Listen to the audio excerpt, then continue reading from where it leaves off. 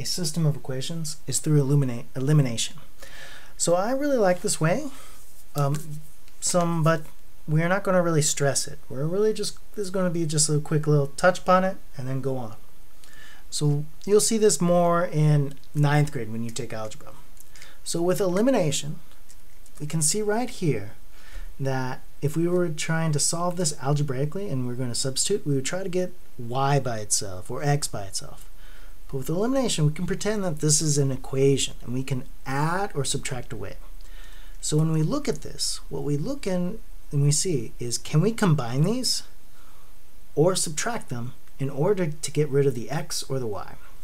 So if we cover up everything but the x's, if we add negative 4x plus 4x, will that get rid of the variable x? Negative 4x plus 4x would be 0, so yes, that would get rid of everything.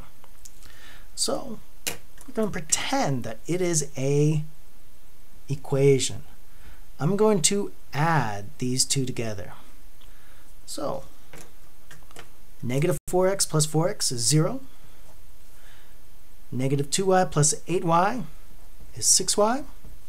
And negative 12 plus negative 24 is negative 36.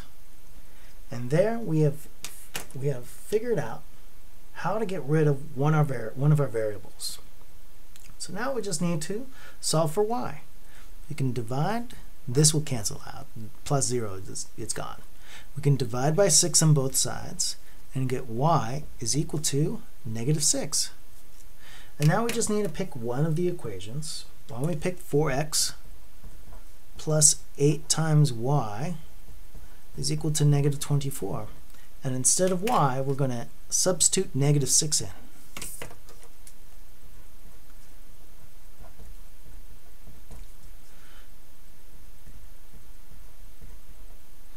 Alright, next part. Now we're going to 8 times 6 is 48, but 8 times negative 6 is negative 48 is equal to negative 24. And if we add 48 on both sides, we're going to get 24 is equal to 4x. Now if we divide by 4 on both sides, we get x is equal to 6.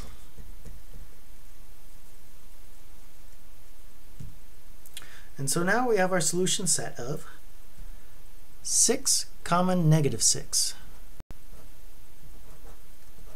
These two should connect at 6 comma negative 6. Alright, now I would like you to solve number 2.